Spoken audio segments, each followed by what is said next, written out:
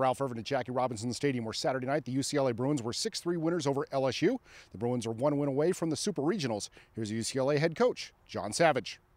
It was a big win. I mean, whenever you win the second game of a regional, that's a big step in the right direction. So we're in a good place, but the players know that this far from over, and we still have three very good teams left in this tournament. So we still have some work to do, but it was a good night for the Bruins. We scored six runs in 6 innings, so we never had a big inning, and we kind of pecked away, and we wore Ronaldo down a little bit, who's very, very good. I mean, he's a first-round guy, so he struck out 10 guys, but it was a credit to our offense because we just kind of kept on pecking away and got enough runs. I think that 5th and 6th runs were big late in the game and kind of separated the score a little bit, and it proved out that we needed that. So you're right, we kind of pecked away, and at the end of the game, we won the ball game.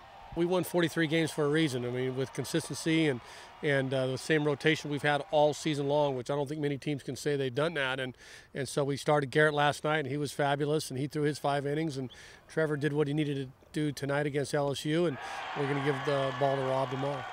The star of the night for UCLA was pitcher Trevor Bauer, who shut down the LSU bats for most of the night.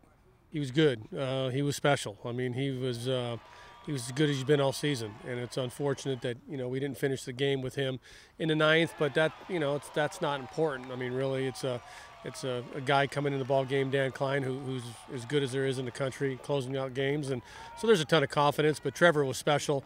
He made pitches all night. He pitched out of problems. I think he had 11 strikeouts in 8 innings, and he was as good as he's been all season. So it was great to see him pitch at such a high level.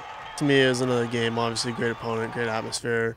And a lot on the line, but you can't think like that, and I wasn't going to do anything different than I have been all year. Just I think the atmosphere kind of helped me with my focus and to be more focused throughout the entire game. But other than that, as far as in between inning stuff and on the mound stuff, nothing was different.